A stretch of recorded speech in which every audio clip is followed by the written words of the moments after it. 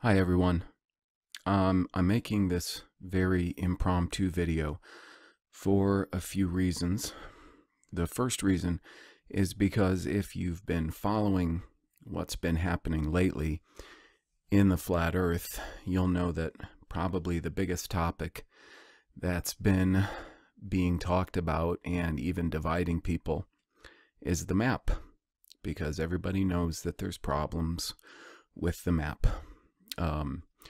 In fact, if you're watching, say, Lori Frere's channel, Flat Earth Conspiracy, you'll see that her and Lawrence Wright, have devoted the last few shows, the last 3 shows, to perusing this map problem, because there are serious problems with the map.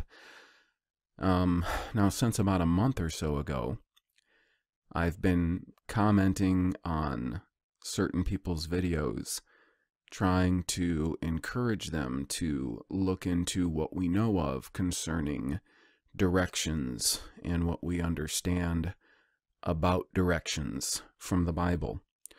Whether or not you're a flat earther and question the Bible, or maybe just don't believe the Bible, any way you look at it, the Bible is the most accurate historical and geographical document we have.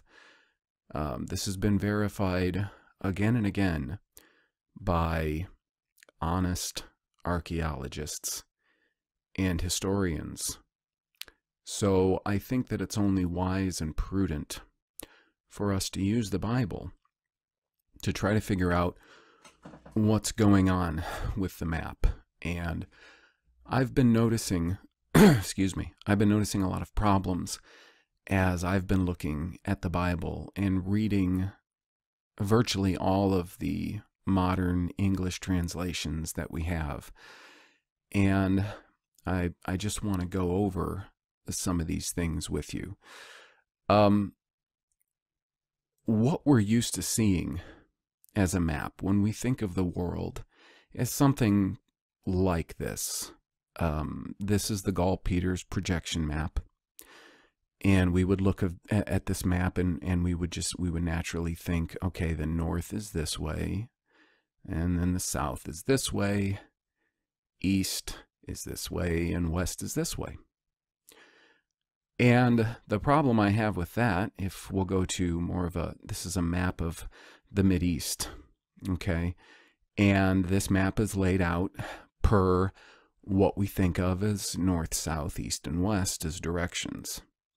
Now, this is the problem I started running into quite some time ago. We go to Genesis chapter 11, and we start at verse 1. And it says, "The whole earth was of one language and one speech. It happened as they traveled east that they found a plain in the land of Shinar, and they lived there." Okay, now the problem with that is, if you go 2 chapters back, you will see that it says, actually, sorry, we'll go 3 chapters back. Okay, we see the ark rests on Ararat. So we see that the ship rested in the 7th month on the 17th day of the month on Ararat's mountains. Okay, that is not Mount Ararat as we know it today in Turkey. That is the Ararat Mountains. I'll go back to the Mideast map. The Ararat Mountains stretch from this region of Turkey into Iran. They are very big, okay? So we've had more modern explorers, and actually even some from a few centuries ago that we don't hear a lot about, who went looking for that ark. And many explorers and Bible scholars, they believe that the ark actually came to rest here, the mountains of Ararat. This is still the mountains of Ararat. It's just not Mount Ararat here. It's the mountains of Ararat. Now here's the problem. Shinar is right down in here. And in fact, the historical Babylon is right here. So you've got the mountains of Ararat, the spot where most good historians have pinpointed the ark's landing to be. And then you have this here. That is direct, quote-unquote, south from where they were supposedly landed. Now, even if they landed on what we call Mount Ararat in this area, it's still southward. It's still southward with the slightest bearing eastward as we understand directions. So that's a problem because, excuse me, if you're like me, then you believe that the Bible is inerrant.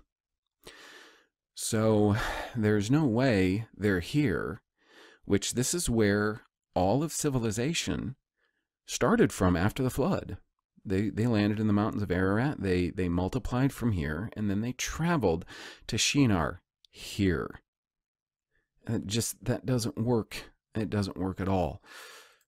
So we're going to fast forward a little bit now, up to a very key chapter, okay? And this is Genesis 13.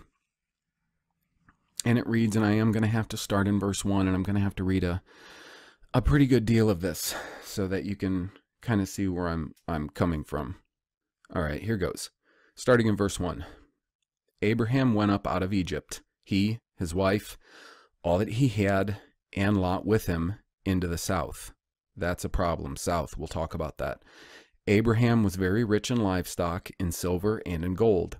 He went on his journeys from the south, that's the same word, we'll talk about that, even to Bethel, to the place where his tent had been at the beginning, between Bethel and Ai, to the place of the altar, which he had made there at the first.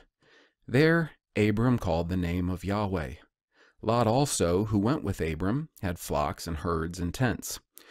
The land was not able to bear them, that they might live together, for their substance was great, so that they could not live together. There was a strife between the herdsmen of Abram's livestock and the herdsmen of Lot's livestock, and the Canaanite and the Perizzite lived in the land at the same time.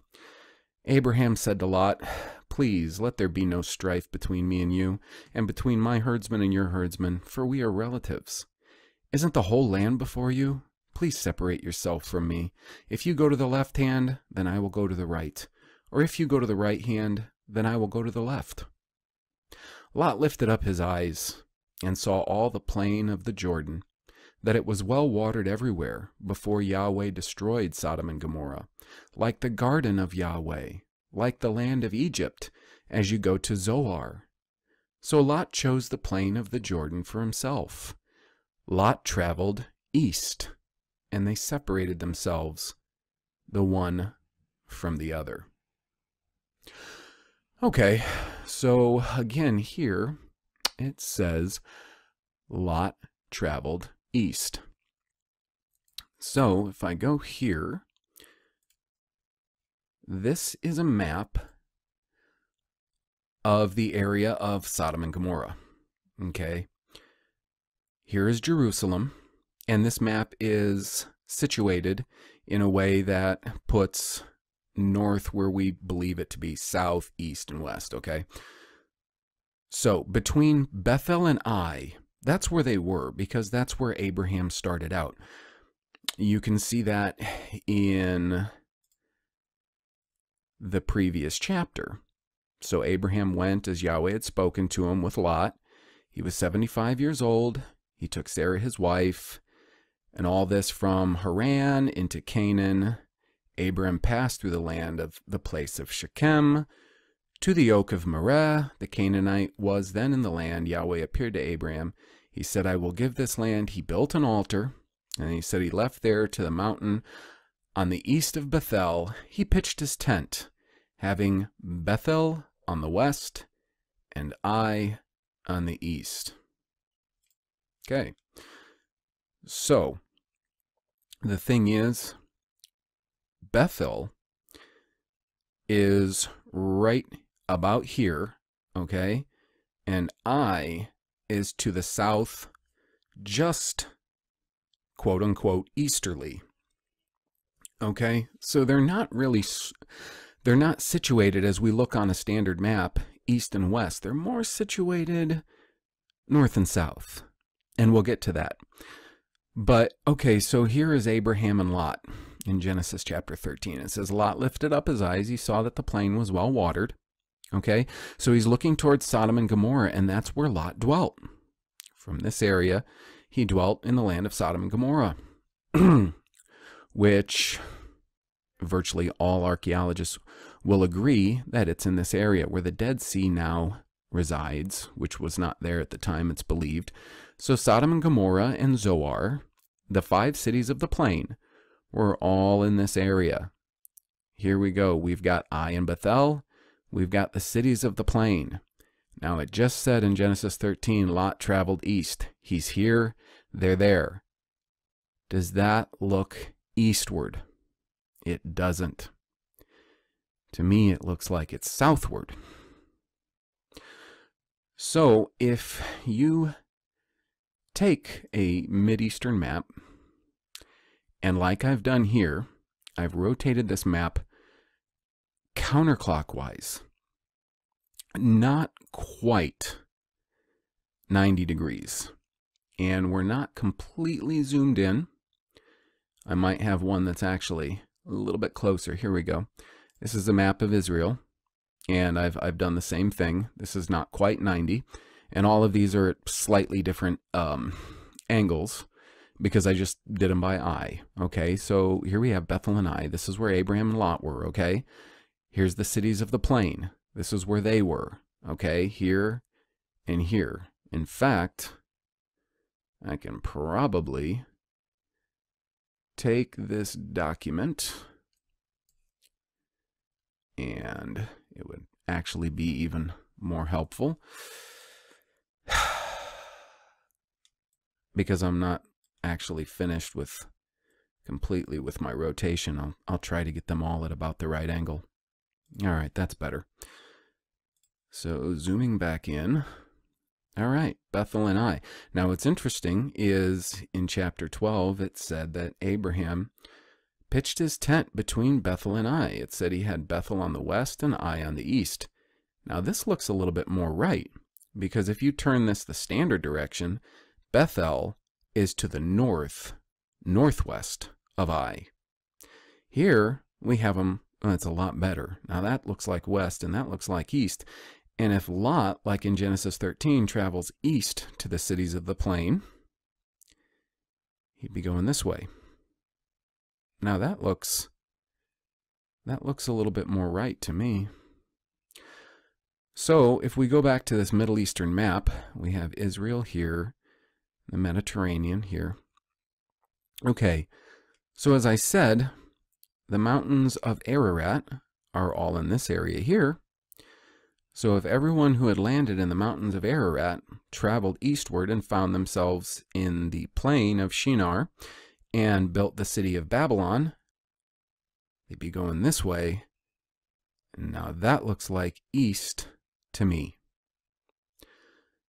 So let's just go over a few things.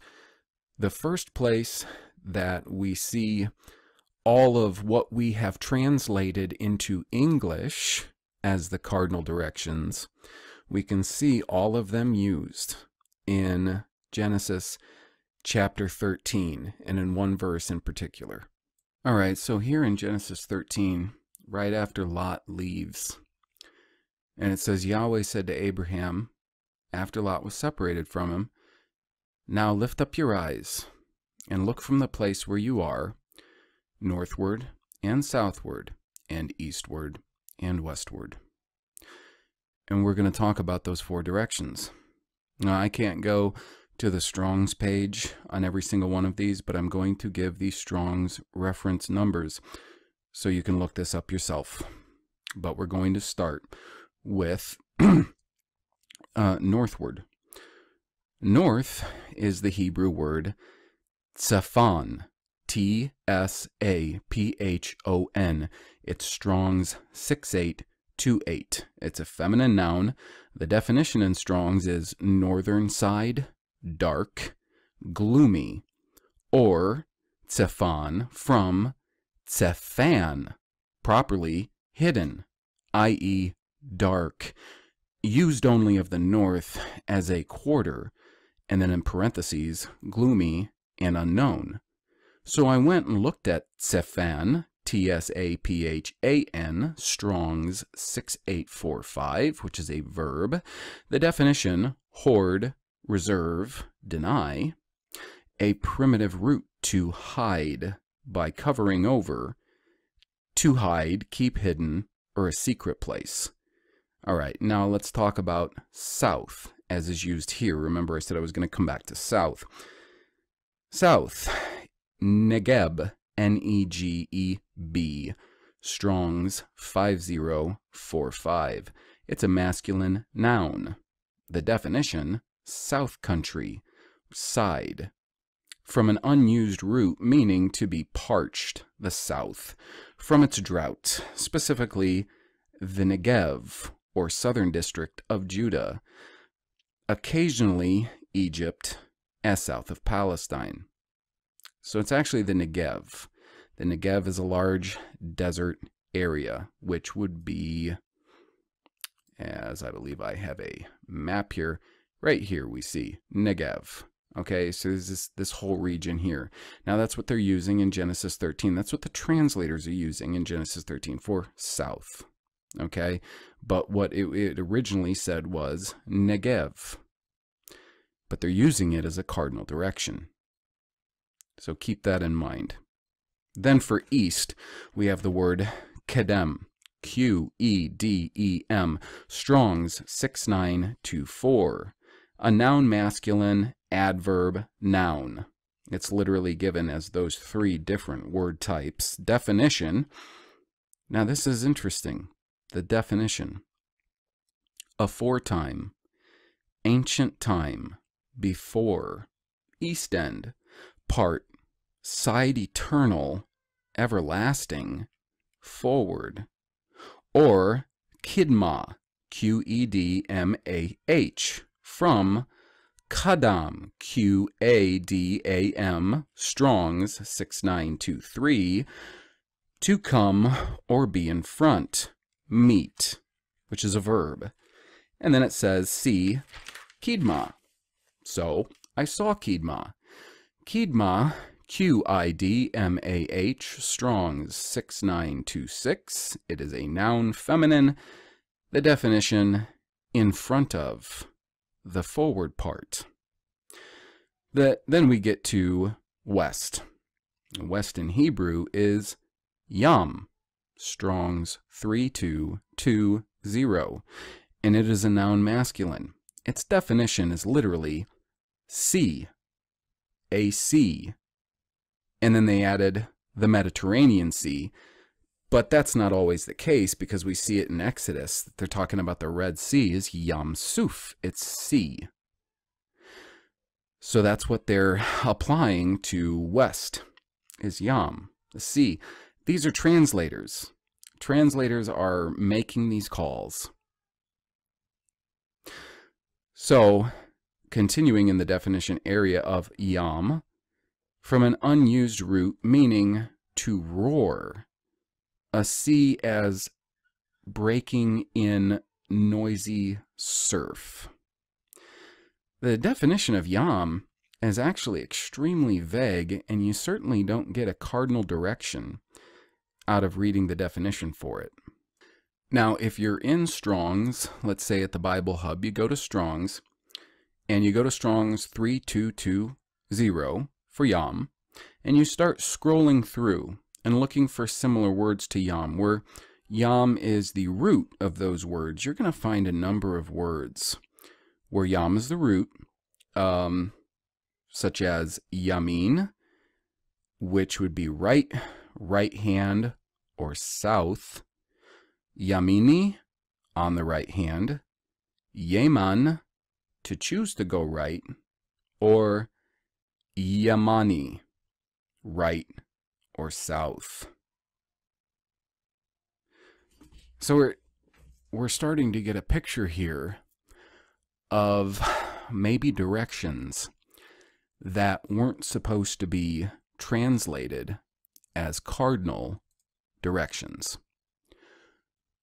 So when we were talking about Bethel and Ai, which Abraham camped between with Bethel on the west, Ai on the east, I showed you how I had to take the map, which was situated in the standard way that we're told north, south, east, and west is, and I had to rotate that map counterclockwise by, I don't know, somewhere in the neighborhood of 60 to 70 degrees.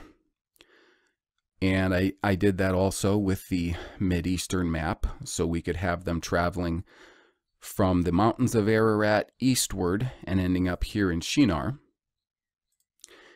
And when you start doing that with all the maps, these other maps I'm going to show you, I've done that with, a lot of the directions that were given, again, here is Abraham and Lot right here, the cities of the plain are here. When you rotate this appropriately, you get an eastward direction. Now this is my Negev map. Again, in Genesis 13, when the translators say southward, they use the word Negev, and that seems like it might be a little bit irresponsible. The reason why it would probably be a little irresponsible is, going back to Genesis 13 and verse 1, it says, Abraham went up out of Egypt. He, his wife, all that he had, and Lot with him, into the south. Well, okay. So it says he went up out of Egypt into the south. If you look at this on a standard map, you know, that's situated as we would know it. So here's Egypt. Egypt's right here. And they would have been staying around the Delta area. So it says he went up out of Egypt into the south. So we're thinking that went up out of Egypt into the south, and then all of a sudden we have him back up where he originally camped between Ai and Bethel, and you're wondering, what's going on? That doesn't make a lot of sense. But if we go back to a map that is rotated like this, and we understand that the south being used there is not south, the cardinal direction, but it is the Negev area. So he went up, and you'll follow my cursor here, he went up out of Egypt into the south, they say, which is just the Negev. He went up into the Negev. Again, the directions aren't right. And when you see south, you better check and see what word it is, because if it's Negev, then that isn't an absolute. Okay, that was only relative to where Abraham was at the time. And we don't know that it meant the cardinal direction south from where he was when Yahweh was telling him to look at all the lands around him. Okay, so we're going to go into a couple of other key verses to help us understand directions and the problems with directions. We've got Ecclesiastes chapter 1 and verse 6. It says, the wind goes towards the south and turns around to the north. It turns around continually as it goes, and the wind returns again to its courses. All right, well, in here, if you check the word south, you're not going to get Negev. You're going to get a word that is Darom, D-A-R-O-M, and it's Strong's 1864. Totally, completely different word. It's not even related to the south that we were seeing in Genesis 13. And here it says the definition is just south. So we would think south as an opposite of north. So once more, the wind goes towards the south and turns around to the north. It turns around continually as it goes, and the wind returns again to its courses. So I've got a little map here I found of wind patterns in the Middle East. Now, as you watch my cursor, we're going around the north coast of Africa. Okay, we've got Libya, Egypt, and then up here we would have Israel, excuse me, and Lebanon, up into Turkey. Okay, and then we would have Greece up here into Italy. All right, and then the normal way we've been taught directions: north, south, east, west. But Ecclesiastes 1 says that the wind, it goes to the south and it returns to the north. We see wind patterns here coming down and sweeping in what we would call a westerly fashion, then sweeping up in what we would call a northeasterly fashion, and continuing out what we would call easterly. So that's not really going along with the text until we rotate this. Try to rotate it somewhere in the 60 to 70 degree area like I've been doing with the rest of the maps. And then we've got, and the wind travels southward and then goes back northward and continues in its circuit. So that's really interesting. Another Bible verse I'd like to bring up real quick is in Job 26:7. It says, "He stretches out the north over the empty space, and he hangs the earth on nothing." Now, a lot of people would know this because some globe earthers try to use this as the earth being a ball spinning in space and the emptiness of space. Rob Skiba has used this to show that actually what's being said here is just that he doesn't hang the earth on anything. Not that he hangs the earth on nothing, but that he doesn't hang the earth on anything. But if we pay attention to the first part of this, he stretches out the north over empty space. I'm going to go to the interlinear real quick. Okay, in north, we have the same word for north that came from Genesis 13, and that was Tsephon, and meaning like a hidden place, okay, northern, dark, gloomy. And then empty space here is Strong's 8414. And a lot of people who have gotten into a lot of Bible studies, specifically Genesis and the creation account, would know this word tohu. A lot of people point out how the earth was formless, tohu favohu, without form and void. We get the same thing here. Tohu, formless, confusion, unreality, emptiness. So keeping that in mind, then we go back and we look at this again. He stretches out the north, meaning the hidden place, over this formless, empty space or area. Now, what that means exactly, I don't know. I'm just pointing these things out. Trying to point out that what we've come to understand about directions is not right. This, if we're thinking of north this way, south this way, east this way, west this way, isn't right. But if we flip everything, like I said, counterclockwise, probably somewhere in the neighborhood of 60 to 70 degrees, then we're getting a lot closer to it. Now, we do that same thing with the sinusoidal, which is what Lori Frary and Lawrence Wright have been looking at and working on. And it seems like a few more people are perusing this idea as well. We'll get something that is a little bit more like this concerning what is in what directions. Now, I'm not saying this is absolutely the right way to look at directions, but it's something to think about, that what we're thinking of as having to be north or south or east or west, I don't think is right. And this kind of goes along a little bit with the video I just made about historicism and the problems there are with time and the way that we see time as it's been translated into English for us. There's a real big problem there. And a lot is getting lost in the translation.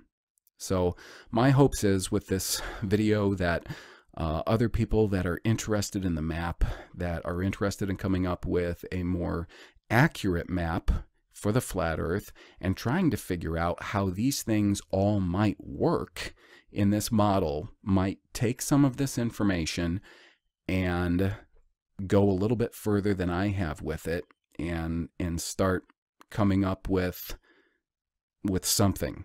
So this is my offering. I hope it was helpful. Until next time, God bless you guys.